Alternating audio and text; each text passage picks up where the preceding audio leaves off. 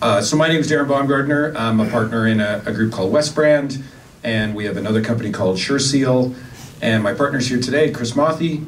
So a few years ago, we discovered the opportunity to be part of the industrial supply chain. And as you all know, the supply chain has many issues, but we saw another one emerging.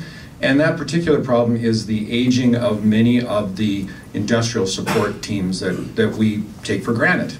And they're either being bought up by multinationals out of the US or abroad, but our local distributors in the background that we don't talk a lot about are disappearing. And so we bought our first company 3 years ago. It was called Westbrand.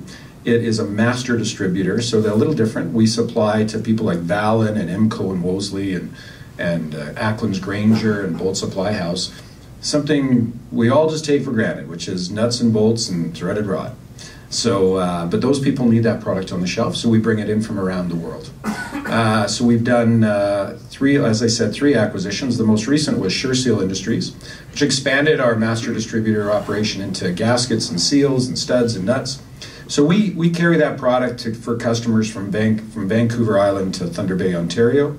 And again, we see a big opportunity in the industrial supply chain that is growing, partly because of the transportation issues we've faced over the recent years with the increased cost, as well as the geopolitical volatility in some of the Asian markets that are really affecting how we get product to this country and slowing down some of the aggressive industrial expansion we have, even in the industrial heartland.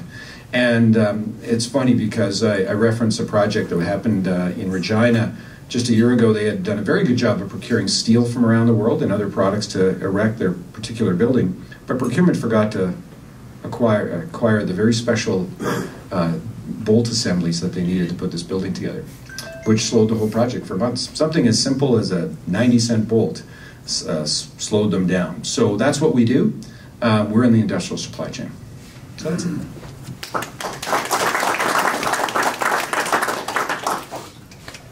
Thank you, Darren. That's awesome. So anybody that ever wants that opportunity as well, and again, to be recorded and put under member spotlight, we'd love to hear from you.